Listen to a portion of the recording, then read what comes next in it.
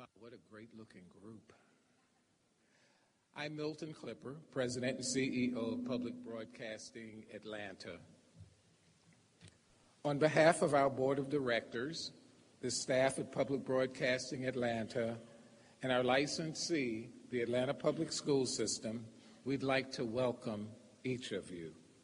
We would also like to thank some very special guests, including participants in the film all the way from Mobile, Alabama, the Library of Congress, Bank of America, and our special friends of the Rialto Center.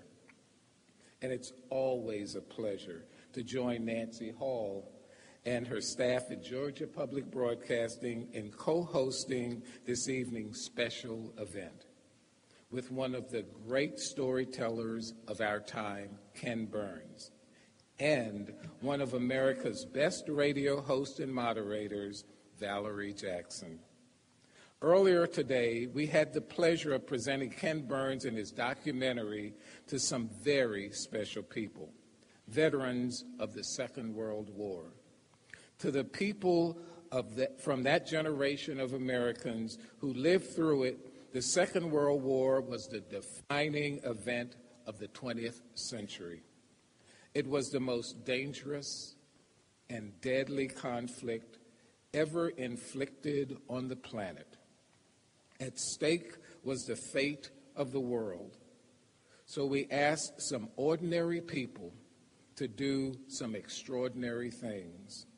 This film gives all of us the opportunity to remember those who were called upon to put their lives on the line to keep America free. Those who have known war up close will never forget it. Calvin Coolidge said, "The nation which forgets its defenders will be itself forgotten." Public Broadcasting Atlanta is honored to help Ken Burns tell the story of these great American heroes in a way that we will never forget. This outstanding documentary created by Ken Burns not only gives us pause to never forget the sacrifices it took to be free, but also the sacrifices we must make to remain free. This evening, we will get the behind-the-scenes stories of some of our country's most valiant veterans. Please check your WPBA TV 30 schedule for our airing of the war. Again, thank you for being here and welcome. Now, it's my pleasure to introduce a wonderful partner, the Executive Director of Georgia Public Broadcasting.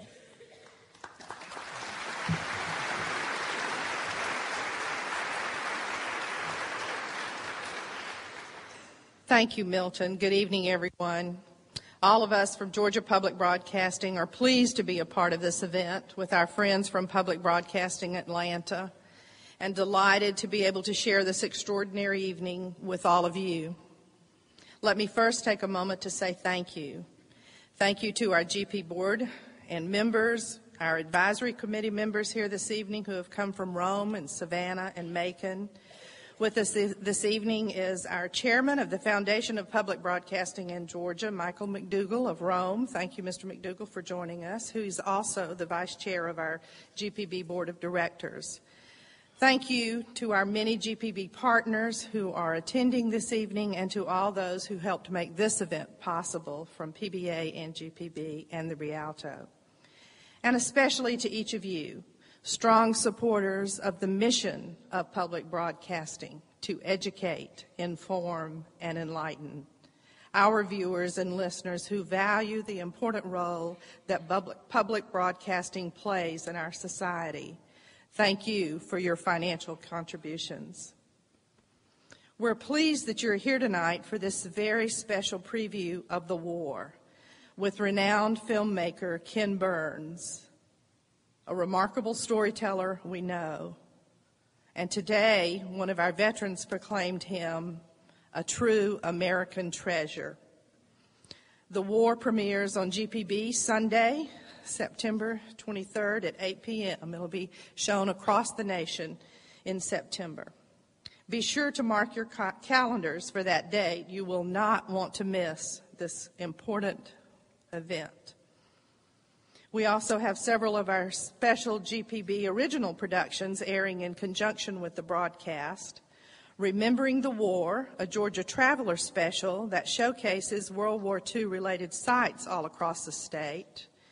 And Georgia Remembers the War, special segments featuring the reflections of Georgia veterans and other Georgians affected by World War II. You should have received a flyer tonight with broadcasting information about the programs on GPB and PBA. If not, they will be available when you leave. For more information about the broadcast of the programs, as well as all of our World War II initiatives, especially our World War II Oral History Education Project, please visit our website at www.gpb.org. And now it is my pleasure, as well as a great personal privilege, to introduce Ken Burns. Truly someone who needs no introduction to this crowd.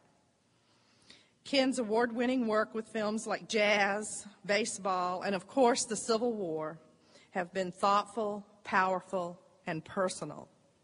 And with each project, he has provided a new perspective on the American experience.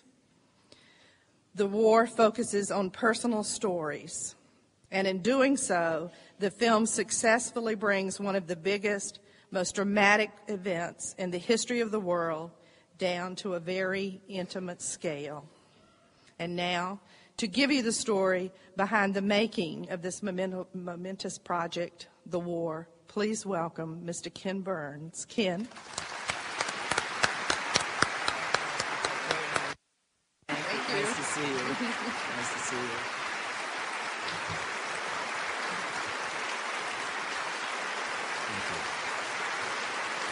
Thank you.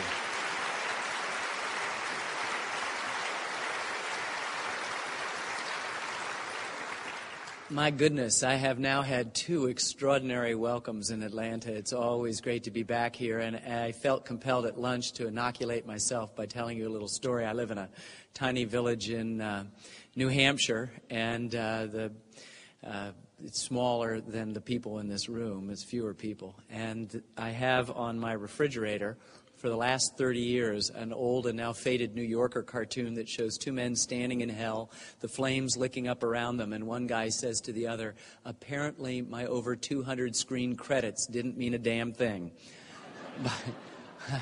Which is very serious in New Hampshire, where any bit of notoriety plus 50 cents gets you a cup of coffee at the local cafe. But I thank you for the warm welcome that I have received today. It's great to be back here. It's been just a few years. Of course, the first time through was with the Civil War, and that was important. I wanted to know if somebody could raise their hand, if there are veterans in the audience of the Second World War. Could you raise your hand? We can acknowledge you.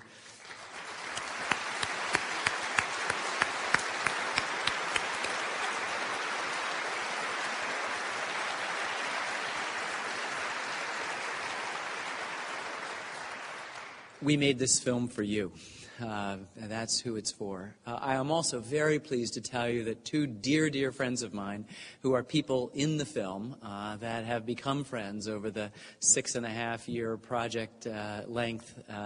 They've come, as was mentioned, from Mobile. And I'd just like to ask Sid Phillips and his sister, Catherine Phillips Singer, to stand, and you'll meet them in a second up there, but meet them right now. Would you stand up, please?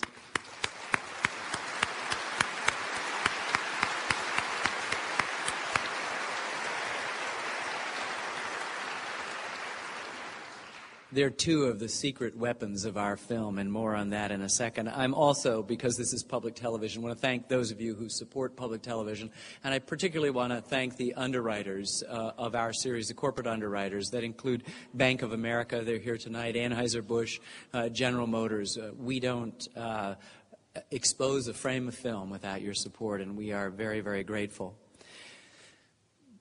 As has been said a few times this evening, I think that on September 23rd at 8 o'clock, it's a Sunday night, PBS will begin broadcasting our 7-part, 14.5-hour series on the American experience in the Second World War, entitled simply the war. It comes precisely 17 years to the moment after our series on the Civil War was first broadcast, a Sunday at 8 o'clock on the 23rd of September. And as I said at lunch today, it's a little bit daunting to think that I've worked 17 years and all I've been able to do is remove the word civil from my work.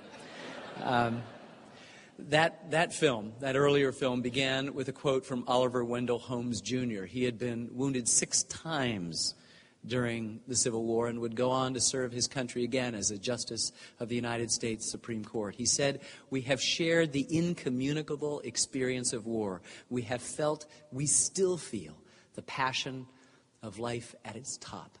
In our youths, our hearts were touched with fire."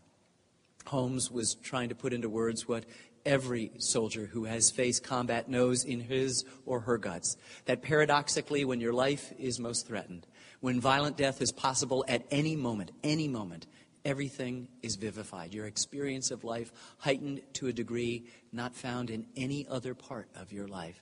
And so war creates an unusual terror, to be sure, and yet also a compelling attraction. We see in war the very worst of us, but also the very best of us.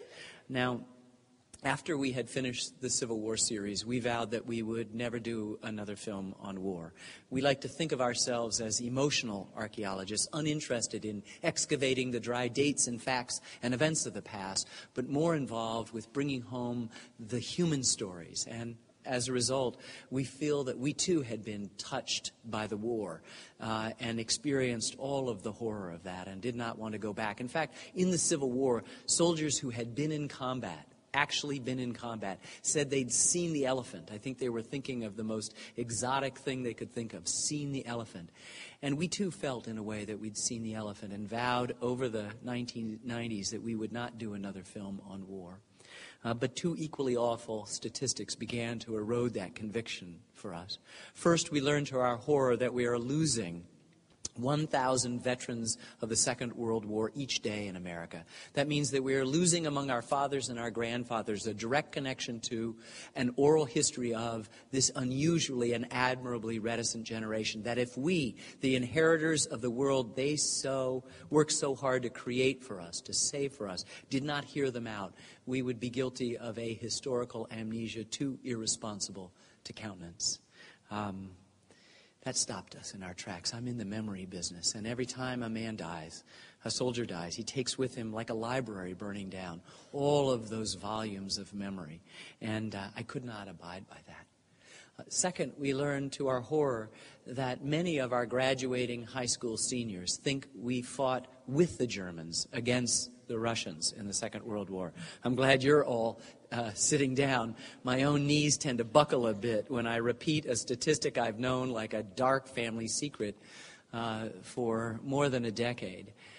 It means that we are losing not only our soldiers, but losing our historical compass in this world. And if we do not know the essential facts of why we fought the Second World War, then we are in deep, deep trouble as a republic. And so 6.5, 7 years ago, we vowed that we would take on the Second World War. We wanted to do it entirely differently from anything that had been done before. We wanted to tell the European and the Pacific theaters of war simultaneously, not separated.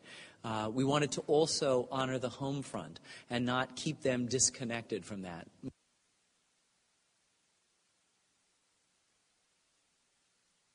Gone? Oh, wait, here we are. I'm back.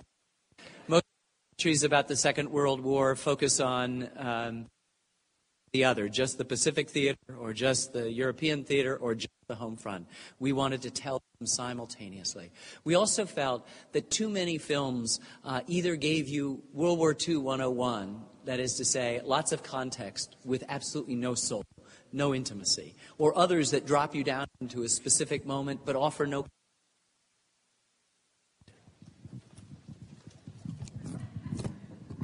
Thank you. Can you hear me now? We also saw that a lot of films are distracted by what I think is the unnecessary clutter of the description of this war that helps to keep it kind of at a remove, a briefly gallant, bloodless myth. You know, we call it the good war, and how could it be a good war? It is the worst war. These films are distracted by an unnatural interest in celebrity generals and politicians, by strategy and tactics that reduce human lives to just arrows on a map. They're distracted by that American obsession with guns and armaments and weaponry to the exclusion of what the fighting really meant. And of course, in recent years, we've seen a disturbing trend in a lot of the documentaries in which there's a kind of admiration for the Germans' early military successes and their, incredible efficiency. I do not share that enthusiasm for the German army or its early impressive victories.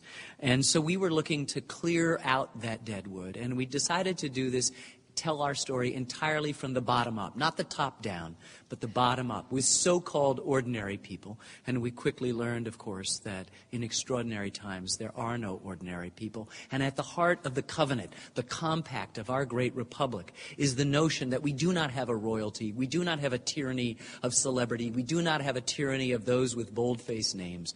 We actually do, in every pore, support the notion that everyone in this room is extraordinary. Everyone who fought in that war is extraordinary. And so we decided to tell the story of the Second World War entirely differently, from the bottom up, by choosing to focus on the fortunes of people from most of whom come from 4 geographically distributed towns.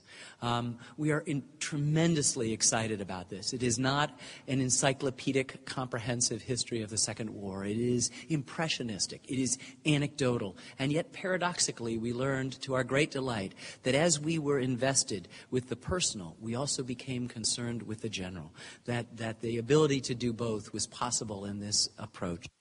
And we're also very pleased to be working with public television because it has afforded us an opportunity for the most elaborate educational outreach that has ever been mounted in this country in connection with a television program. We're doing our normal outreach to the schools, both online and in hard copies, and every history class in America will have a chance to get some of this material. But we have also encouraged public television over the last few years to encourage its local affiliates to produce films in the same model, the same bottom-up way. And I'm happy to report, not only here in Georgia, but around the country, more than 40 films have been completed, which will follow in the footsteps of this larger national production. These local stations have also initiated 117 local oral history projects, urging their citizenry to come forward and tell their stories before they pass from the scene. And we have partnered with the Library of Congress's Veterans History Project to begin to record on a national level these things. Our kids may not know who we fought with or against in the Second World War, but they all have access to a DV camera, and if they go to the website of the Library of Congress or pbs.org/the war, they can begin to download lighting and shooting instructions, sample questions from us, and they can go out and ask Grandpa or Great-Grandpa, Grandma or Great-Grandma, Uncle Charlie, the guy down the street, what they did, and record it for a grateful republic who will hold it with all the other incredible testimony that the Veterans History Project has already collected, tens of thousands of oral testimonies that will help us keep their memory alive. It's very clear that I could not have made this film 10 or 15 years ago. These veterans were not yet ready to speak. And of course, in 5 years, many of them will be gone, and it will be impossible to have that. And it will no longer be possible to record a direct reference to the Second World War. It will become the abstract province of historians. And as good as they are, they will not be able to describe the horrors, the interiors of combat. And in the end, that's what we wanted to do, show exactly what happens in war. Now, filmmakers hate to show clip reels. It's just the worst thing in the world. And so I've asked the ushers to lock the doors, and you will be out at 10 o'clock tomorrow morning if we don't take any bathroom breaks, which I'm sure you agree that we don't need. We are going to show you a handful of clips, about 7, totaling just a little bit over an hour tonight, and then we will join you for some conversation, and I really look forward to that. The first large section is from the intro, so it needs no introduction. It sets the table of what we're doing in this film and introduces you to, I think, this unique way of trying to understand what we'll shortly call the greatest cataclysm in human history. We then jump to our third episode, where we continue the story of the Philip Singer family and their experiences in the war. We've already met them before, and indeed we've spent a good deal of time with Sid in a section I'm not showing you in the Battle of Guadalcanal, where he turns 18 years old in the middle of this terrifying 4-month battle, when for much of the time he was fairly confident that he was expendable, that the U.S. Navy had been unable to defend them and had slipped away, and they were left without supplies or hope of resupply against a very formidable foe. The next thing we'll do is we'll jump to our fourth episode, where instead of showing you as much as I'd like to the hour-long section on the landing at Omaha Beach, show you the very short reaction to it in our country. There you'll meet again Al McIntosh, one of the great Greek choruses of our film. We'll stay in our fourth episode for the next clip, the continuation of the Battle of Saipan, which is narrated in part by a man who's now passed away, and so we've had to use the actor Robert Wahlberg to tell his story, a man named James Fahey, a sailor who has watched the proceedings. Now, Saipan is a particularly horrific Pacific battle, insofar as it is the first time Americans have had to deal with a large Japanese civilian population, which will complicate this story to the worst possible conclusion and degree. Then we'll take a little break, jumping backwards in time to our second episode, to a little refreshing break from what's going on, and then jump to the very last episode of the film, the seventh episode, in another section that will need absolutely no introduction to you. And then we'll end with a piece of music and some images that I wanted to share with you.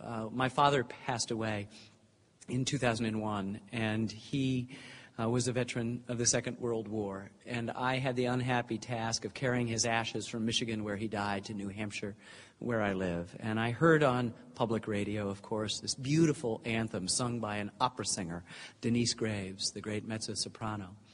It didn't seem appropriate, but the music and the words of this song so stunned me that I pulled over the side of the road and cried like a baby, as much for the horrible cargo I was carrying as for the beauty of this song, and it was beautiful. I contacted the composer. He told me that he was in the opera world and it had been hijacked. He had fully intended for his anthem to be recorded by a popular singer. It was an anthem. And I played it for the editors. They began to use the melody throughout the film, and you'll hear it almost instantly in the film as we begin the investigation of the 4 towns that we follow. And yet the lyrics had always haunted me. So what I'm going to do to end the visual presentation of the evening is combine all the uses of this film as a kind of table of contents of the imagery of our film. I was able to get that popular singer, a young woman with an unusual voice, a gift from God, perhaps the best singing voice out there today, Norah Jones, who I think hits a home run with this beautiful, beautiful song and beautiful, beautiful lyrics by Gene Shear, by the way. And that will end the visual presentation. And then Valerie and I look very much forward to our conversation and then one with you. Thank you so much for coming out this evening. It's always great to come back to this city that is so aware of its history, and I can't wait to hear your response to this. Thank you so much. Good evening.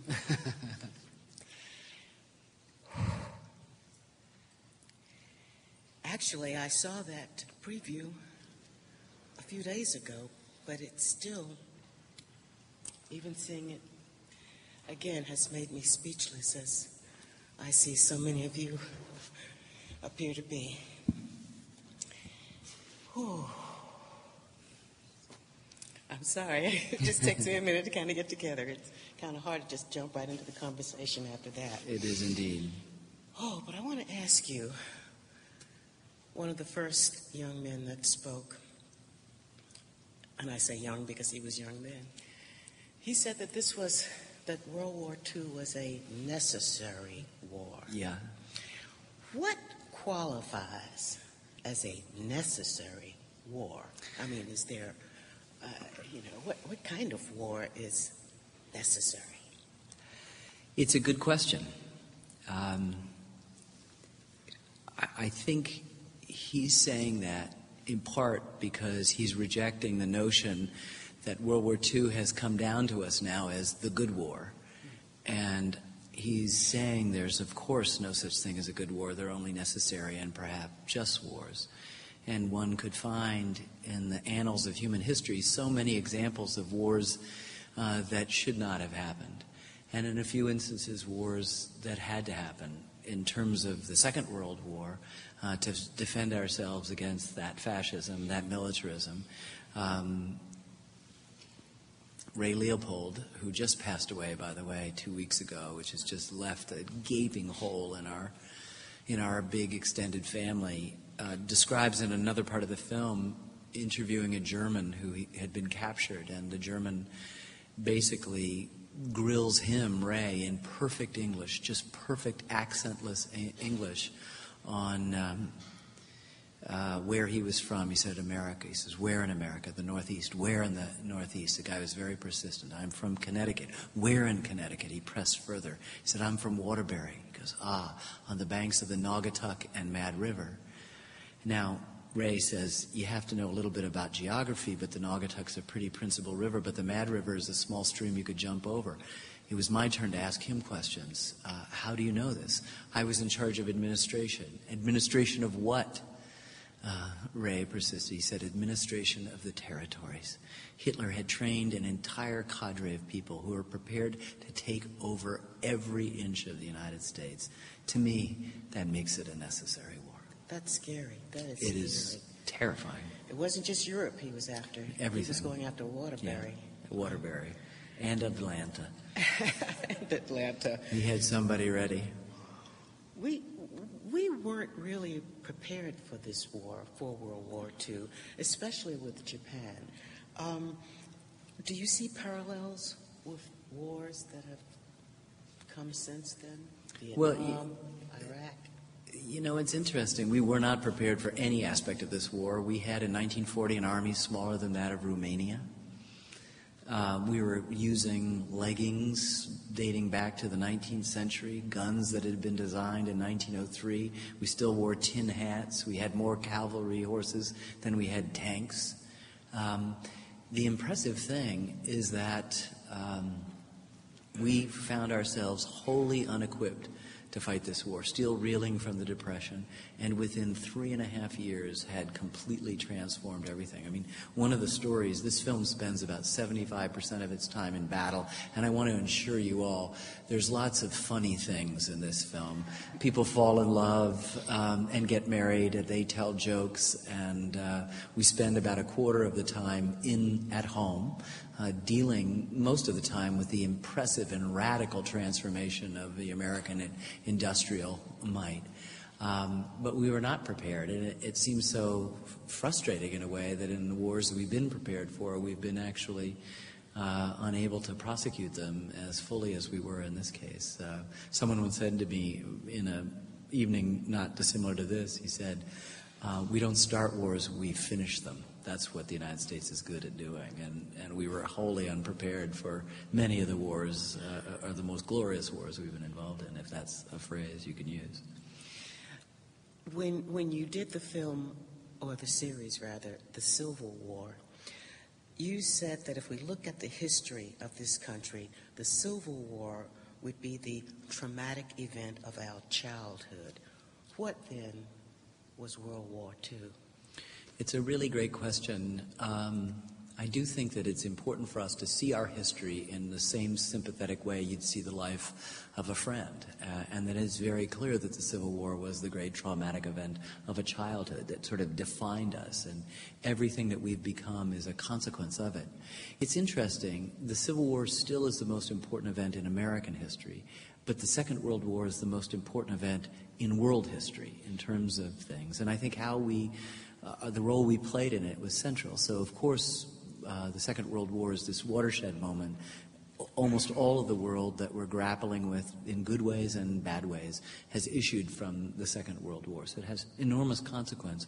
But it is just one of those great trials of adulthood, if we continue this metaphor of a country having the life of a human being, and not the same formative thing that the Civil War has. I mean, particularly this town, I don't need to tell anybody the way in which, when you say the war, they say you mean the late unpleasantness, or the war against the states, or the war between the states, or whatever, and not the Second World War. You mentioned that there was humor in this series, and as a matter of fact, I remember a few items in the book that were humorous. One in particular was the elderly man who wanted to re-up or reapply, but he had some missing teeth. And the Army wouldn't let him in. He said, "What do they want me to do, bite the enemy?" You want me to bite the Japanese to death? It's really important.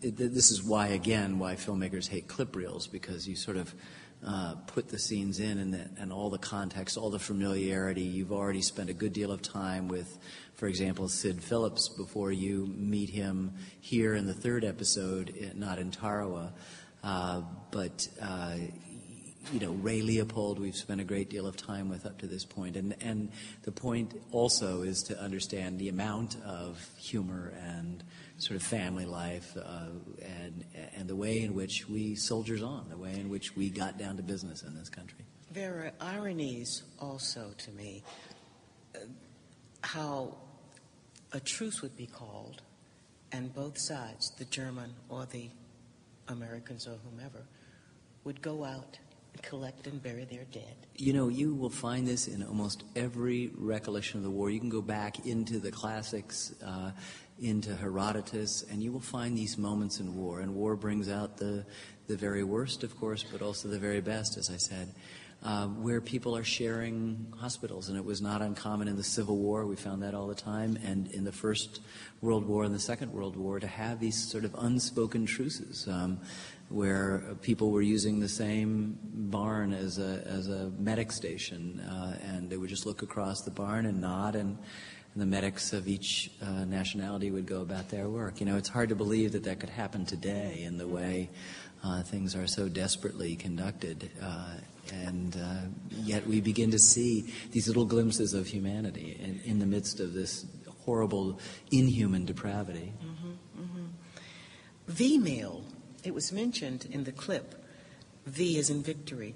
Talk about what that was for those. Well, it was just a wonderful system of getting mail to people. You wrote a letter, and it was rephotographed in what is essentially 16-millimeter film, and of course very small. It's like micro filming it, and then it's sped around the country, and then it's clipped off, however many frames or pages of your letter, and then blown up again. And people assumed that you didn't get mail for weeks and weeks, and sometimes that was the case. But in V-mail, there are instances where it was just a few days that you would get a letter from a soldier in some obscure remote theater of the war, and it would be back there from the Aleutian Islands, and all of a sudden you'd have it just a few days old. You and I talked earlier today, and when I was interviewing you for my Between the Lines show, but we talked about the difference between, and it was mentioned in the film, the Japanese warrior, the never give up.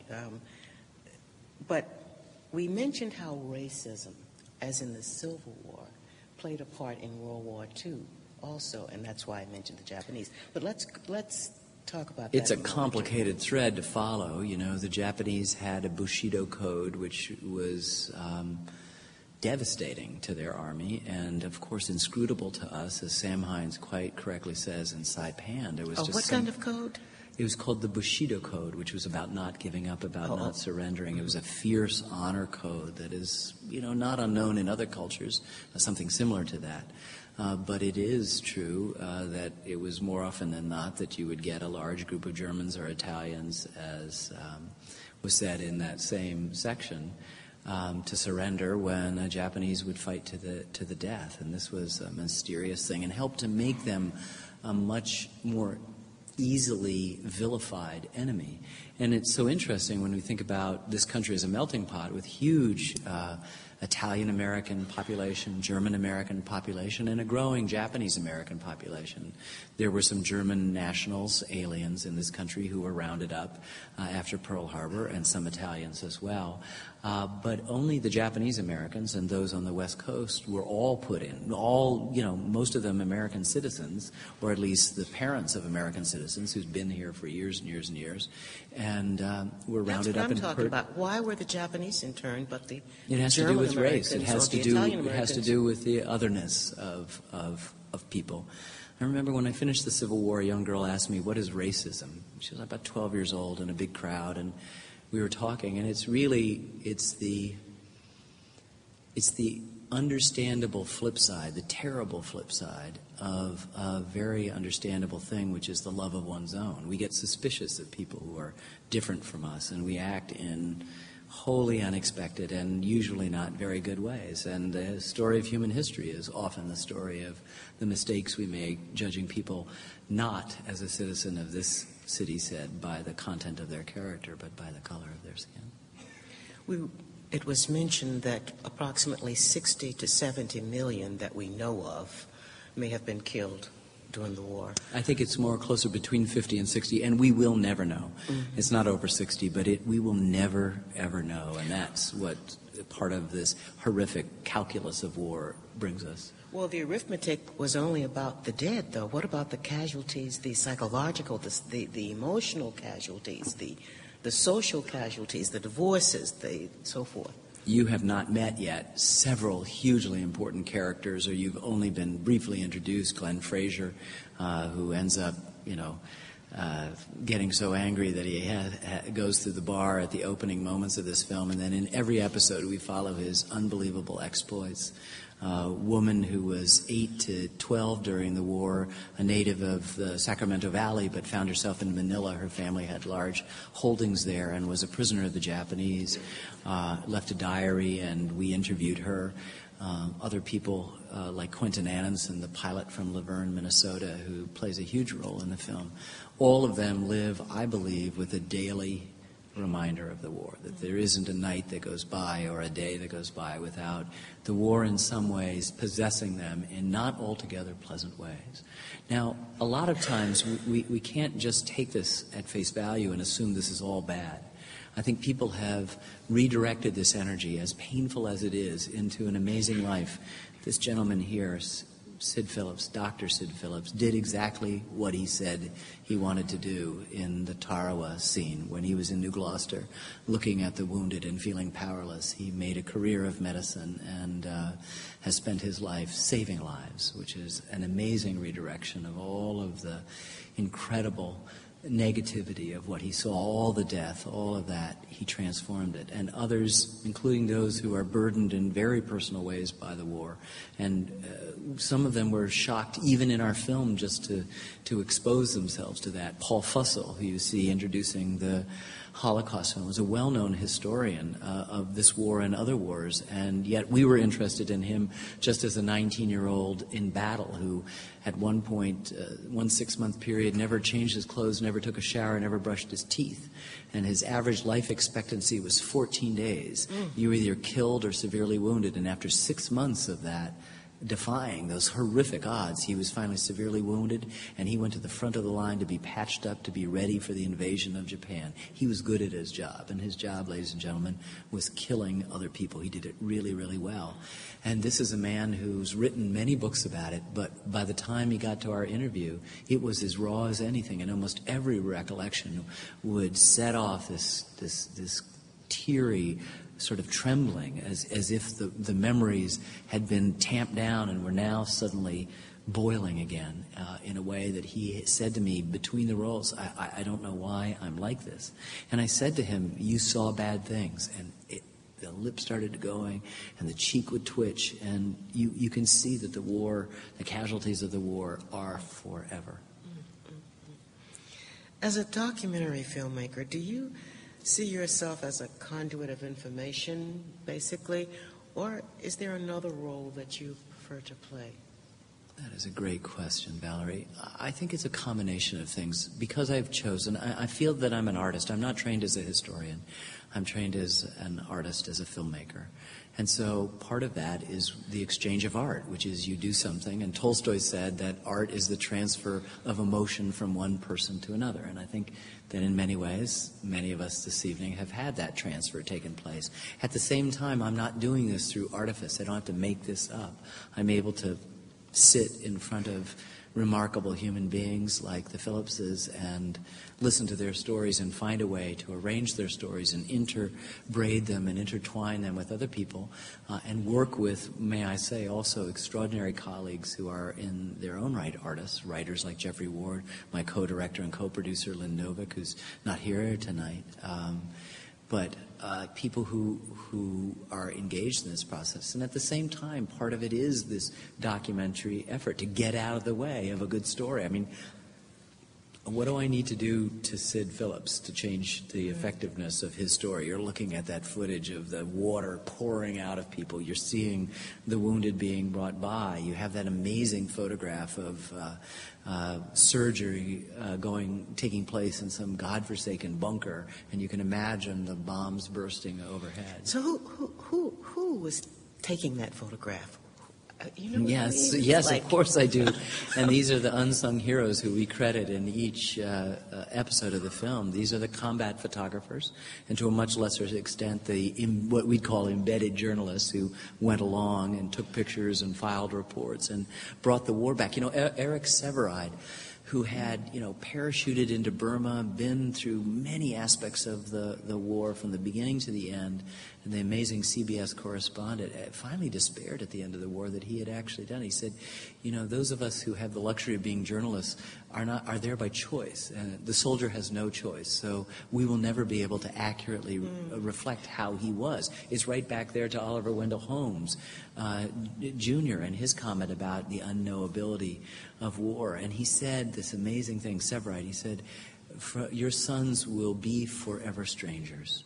But if, by some art or genius, a few of them can come forward and tell what happens, then perhaps we will know what it was really like. And I feel so privileged as an American more than anything, as a filmmaker secondarily, to sit in the presence of the 40-odd people that you get to know in this series and listen to this thing that is happening, that art and that genius from them, not from me, of telling their story that permits a sense of what it was really like. Just a taste of it. We'll never know really what it was like. And most of them, as you know, came back and saw in the equation, the human social equation, the impossibility. Because war, we have to remember, is the lie of civilization. The lie? The lie of civilization. We see ourselves as civilized, advanced people, and the choice of war is always a betrayal of that. And part of the compact is that you get children to fight the war.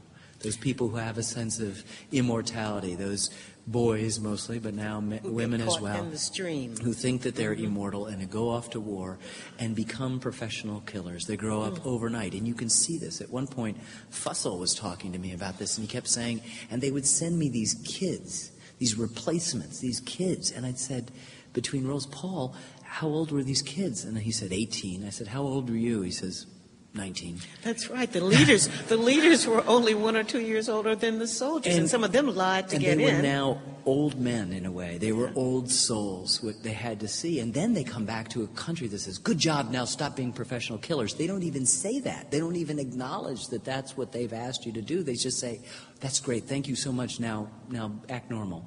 And people like Glenn Fraser, people like Sid's best friend, who's a major character in our film, Eugene Sledge, could not let it go. And the war ate at them and spoke to them, and they had to find each in their own way, sometimes through God, sometimes through science, sometimes through a combination of this, sometimes just with the love and generosity and patience and forbearance of family and friends, a way to put these horrible experiences. I mean, imagine, they did bad things, they saw bad things, they lost good friends, and then come back and The people around them couldn't distinguish between those who pounded a typewriter for the war and those like Sid who were on the front line who daily experienced this.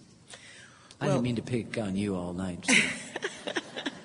We did promise that we would allow and open the floor up for a few questions from the audience, and I do want to keep that promise, so we just have time for just a few.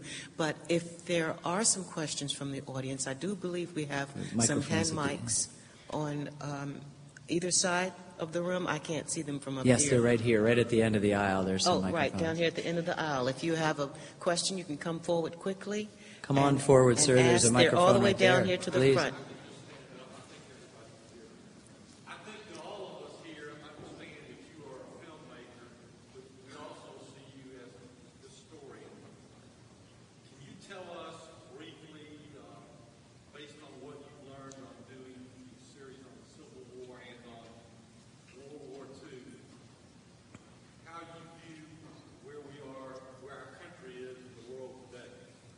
It's a very, very hard thing to discover. You know, there's so many similarities in all war that I feel that if you could import someone from Iraq, but also someone from the Peloponnesian Wars, they'd recognize the essence of what we were able to touch in moments in the Civil War and in this film. The Civil War series and in the war. That is to say, you know, they would say, I was scared, I was bored, I was hot, I was cold, my officers didn't know what they were talking about, they didn't give me the right equipment, I saw bad things, I did bad things, I lost good friends. I mean, that is time immemorial, and I think you would find a similarity in that. I think what we find today is that we miss that shared sacrifice that the World War II brought us, the sense of community. We yearn for community now, and we now have a separate military class that suffers its losses apart and alone from the rest of us. How many people here know someone in Iraq? That is the hugest percentage I have seen since I've been on the road outside of the military service academies and the forts that I've been at. It's usually 2% of the population. And so I think part of that's the problem. There's been a failure of leadership to involve us, all of us, in this war, to make the kind of sacrifices. After 9/11, we were asked to go shopping. I was willing to do anything for my country, to be asked to drive slower, to pay more taxes, to get things done. We could have spent, I mean, if we were able to do in 3.5 years in the Second World War what we were able to do, think what we could have done in the 6 years since 9/11 to perhaps rid us of dependency on foreign oil or a host of other things. And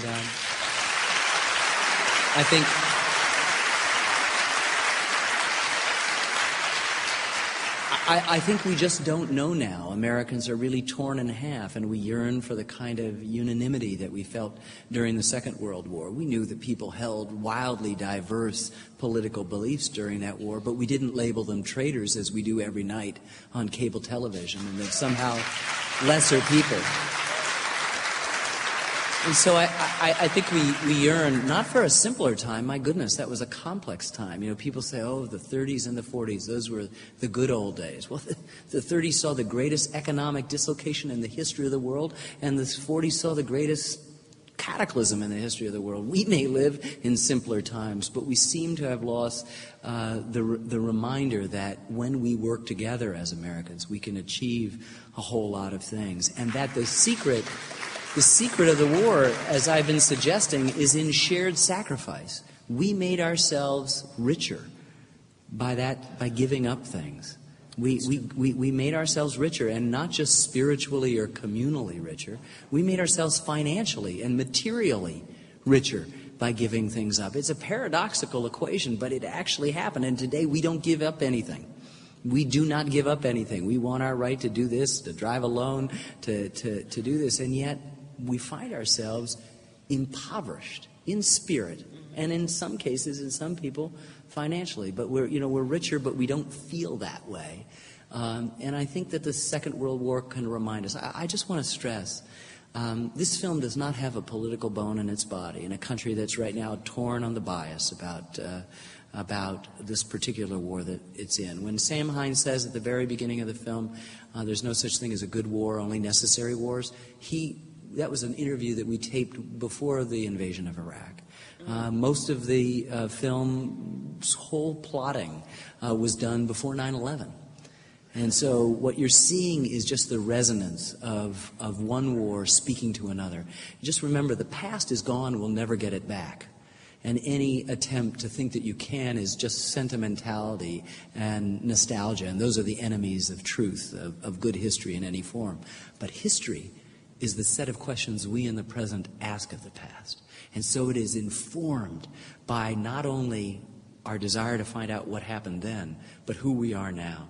And who we are now is informed very much by what we wish for ourselves. And so in another paradoxical way, the pursuit of history becomes the pursuit of our future. And if we don't have a past, we don't have a future.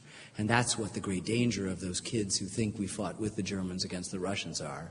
You know, they're just so distracted by our glittering consumer present, the pact we've made with the devil, that they think if we just continue to acquire things, everything will be all right. And of course, it won't be all right. And we need each other in whatever form that comes, in faith, in community, in science, in empiricism, but we need each other to get through these difficult times. All right, one question here. First, thank you, sir. And my question is actually two parts. First, what did you yourself do to get started? And second, what advice would you give to someone who also wishes to tell stories that need to be told through documentaries? Yeah, I went to Hampshire College in the fall of 1971. I thought I was going to be the next Alfred Hitchcock or John Ford, and all my teachers were social documentary still photographers who reminded me quite correctly that there's much more drama in what is and what was than in anything the human imagination dreams up. And I found that all of my molecules were rearranged and I was going to become a documentary filmmaker. I'm sorry to tell you that the good news and the bad news with documentary filmmaking is that there is no career path. The good news is obvious. Each person has their own individual path. The bad news is obvious. Each person has their own individual path, and you have to find that. And so you fall back on a couple of things that will sound to your ears like platitudes, but I think are actually true. First and foremost is you have to know who you are. That's the essence of success in anything. But it's no more true in a situation like this where you have to understand that we are drawn to these subjects, their glamour, the filmmaking buzz, all of that sort of stuff. But it's a lot of hard work. And my first year in film class, there were 70 people. And the next year, there were 30. And the next year, there were 10. And 3 of us graduated in film in 1975, but guess what? All 3 of us are still making films. And that's a hugely important thing, which leads to the second part, that particularly because there's no career path, nothing will be handed to you. And you will have to persevere. There's many more good ideas than there are money to fund those good ideas, and many more talented filmmakers than there's films that get made. So somewhere along the line, people are dropping out, not because they had a bad idea, not because they weren't good filmmakers, but they couldn't follow through. And I kept on my desk, the first film that I made for public television was on the building of the Brooklyn Bridge. And I looked about 12 years old. I was in my mid-20s, but I looked like I was 12 years old. And people would say to me, this child is trying to sell me the Brooklyn Bridge. Ha, ha, ha. No. And I collected on my desk, I had 2 gigantic 3-ring binders with literally, I swear to God, hundreds of rejection notices, which I kept there as a reminder of the fragility of this pursuit. And for years, I came close to starving as I made the film. But, you know, it was nominated for an Academy Award, and the rest is literally history. All right, we can have one here. Well, first, I'm glad that you're one of the 3 that succeeded in film school. Thank you.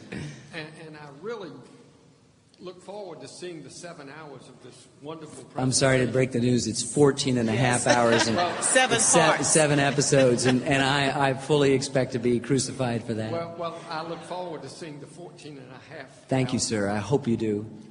But I really would like to know about the number of hours that went into making Yes. the 14 and a half. And will we ever get an opportunity to see the outtakes or what's left on the cutting room floor? Because I'm sure there's many stories left there. Yes, sir. Yes, sir. And also in episode 7 that we saw this evening, Yeah.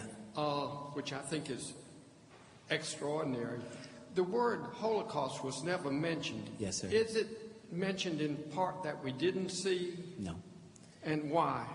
I can answer that question. Nobody said it in our film, and it's such an overused word that we wanted to make this fresh. We could have taken an objective approach to the Holocaust and told you what was going on, but in fact we allowed 3 ordinary people from our towns to sort of stumble upon these places and be shocked again, as we need to continually be shocked by the fact of that mass killing. I come from New Hampshire. Right now, I've lived for the last 30 years in New Hampshire, and we make maple syrup. And it takes 40 gallons of sap to make 1 gallon of maple syrup. And that's a lot like documentary filmmaking. We, over the course of the last 6.5 years, we've gone through an even higher ratio. We've looked at thousands of hours of footage, tens of thousands of photographs, perhaps 60 or 70,000 photographs. We've gone through hundreds of hours of transcripts of interview and spent the time trying to digest it. And if you could imagine, maybe to beg your indulgence and submit another metaphor, that it's much like the sculptor bringing a block of stone to the studio and chipping away. The rubble on the floor is the negative space of creation that has to be honored in some way as much as what remains. And we're very mindful of what goes in.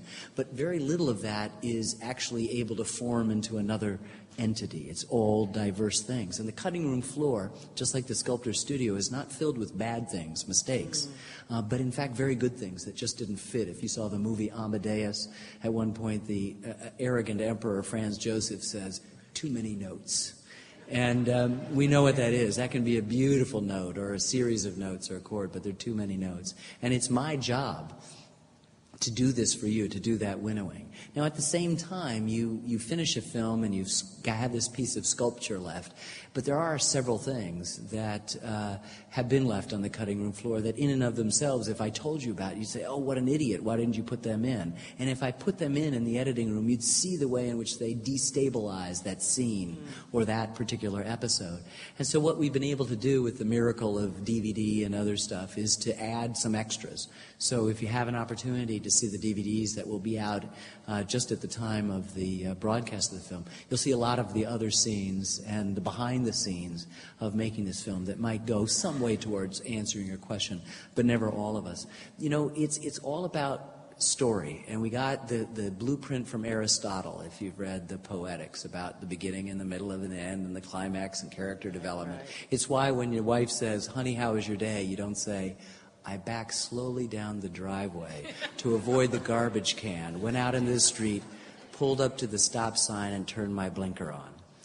You hire me to get rid of that part of the story and cut to the chase. You'll never believe what that SOB did to me at work today. Thank you. All right, I think we have time for maybe one more over here. I have a question about how you selected the towns that you focused on. I imagine there must be thousands of towns across the country with great stories. What was the deciding factor in each case? You know, that's a really good question, and I really want to stress, I wish I could tell you truthfully that we chose the towns like a dart on a map, because that's sort of what we wanted to do. We wanted to pick places that were completely random and arbitrary, that most of us here would not have associations or preconceptions with, not have baggage and expectations that we bring into it, so that we could go into these towns and whatever we discovered would be true, And that's what we were looking for. If we picked Brooklyn or Boston in the Northeast, it would come with, we'd have to talk about the Dodgers or the Red Sox, so we'd had to do all sorts of different things. We didn't have to do that with Waterbury. We could just go in and find out what we found out.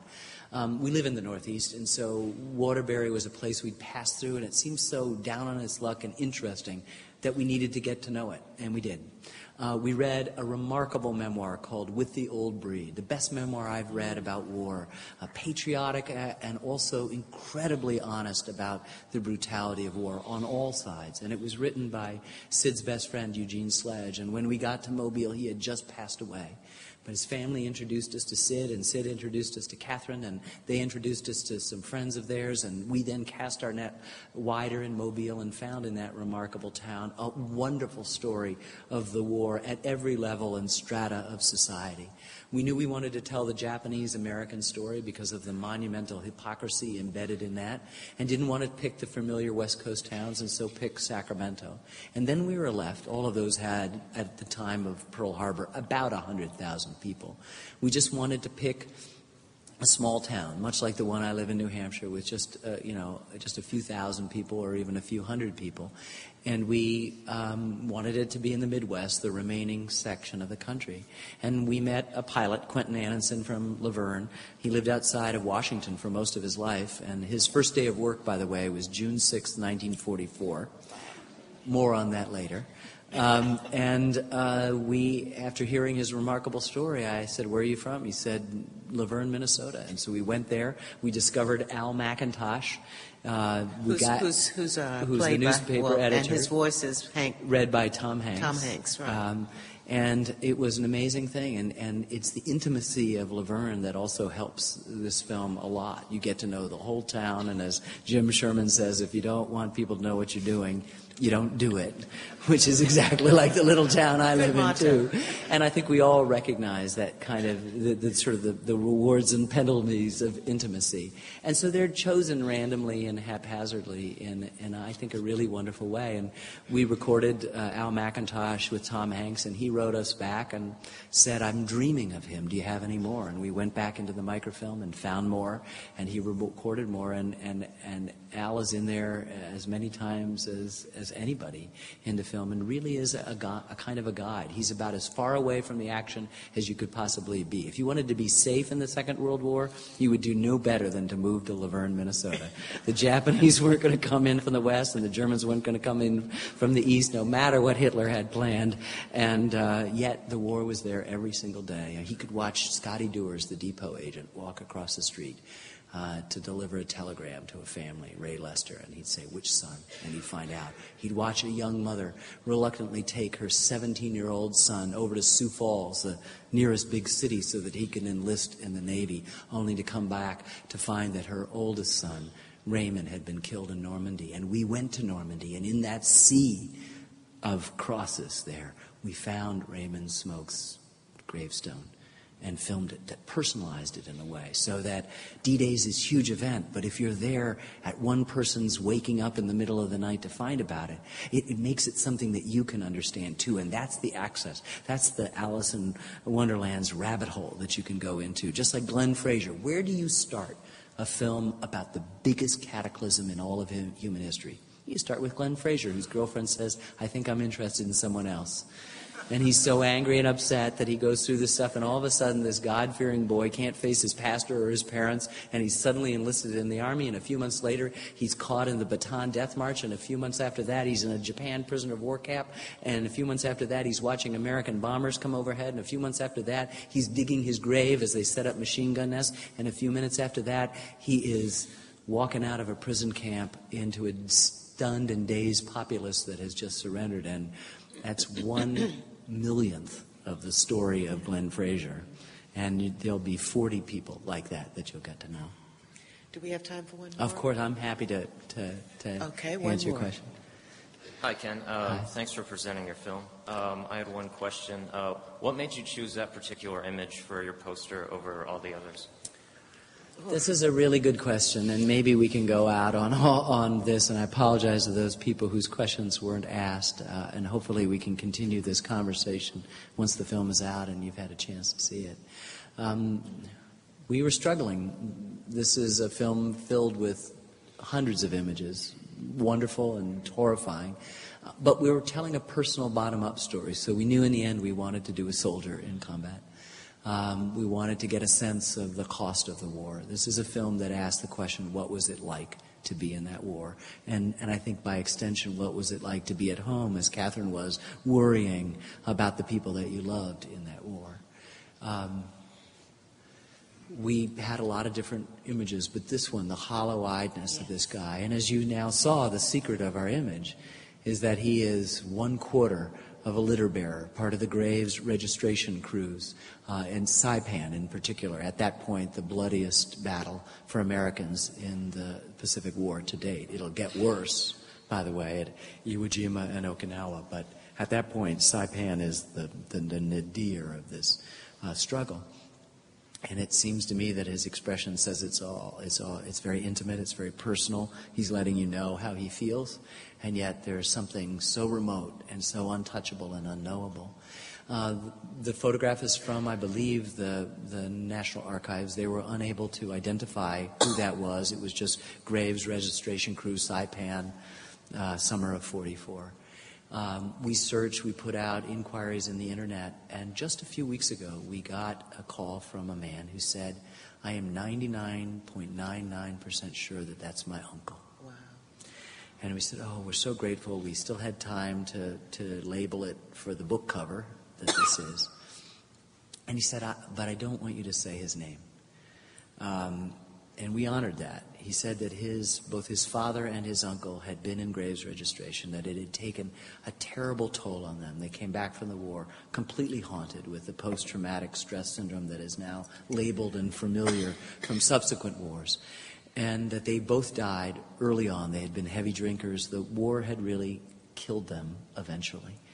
And he said, and we'd prefer that this be set aside.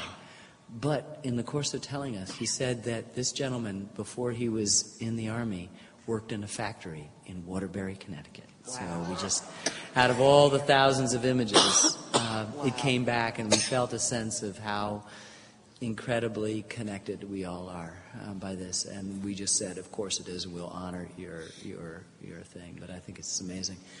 That young man worked in Waterbury, Connecticut, perhaps making the brass buttons that every soldier, British and American, wore. And I was at a screening not like dissimilar to this in San Francisco a few months ago, and a young boy came up and gave me one of the buttons that his grandfather wore, and it says on the back, made in Waterbury, Connecticut, USA. And you begin to see the way in which we're connected to this. And I hope that in a way this film reminds us of that shared sacrifice and reminds us more that we have much more reasons to cohere as a people than we do to not, and that we can ignore the kind of chatter, the sort of the drone of this current media culture, and look at each other's neighbors with a kind of a renewed sense of brotherhood and purpose. Thank you all for not only your brotherhood and purpose tonight, but your patience. We really appreciate it. Thank you, Ken.